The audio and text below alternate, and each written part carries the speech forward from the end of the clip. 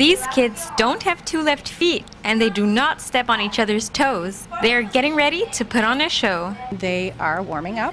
These students are part of the Anaheim High School Dance production class. This dance production class performs all over the community. They perform in dance festivals. This class is a very time-consuming event. It's kind of like being in a sport. The class has been working hard to show off their moves and get ready for their public debut. We have 4 levels of dancers. They have to audition to get into class. They've learned new steps, moves, and hand gestures from the Backhaus Dance Company's professional choreographer. It takes a long time to create and learn a piece like that, so it has different movements to it, it has different parts.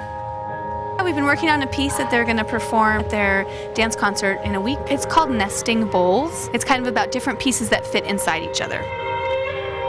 I think it's an amazing experience for them. The arts in general are just life-changing. This particular program, and we're very proud of it. I've been here 24 years and built it from 0 to over 200 dancers every year. So I think it's a pretty powerful experience. Reporting for OCRegister.com, I'm Julissa Rivera.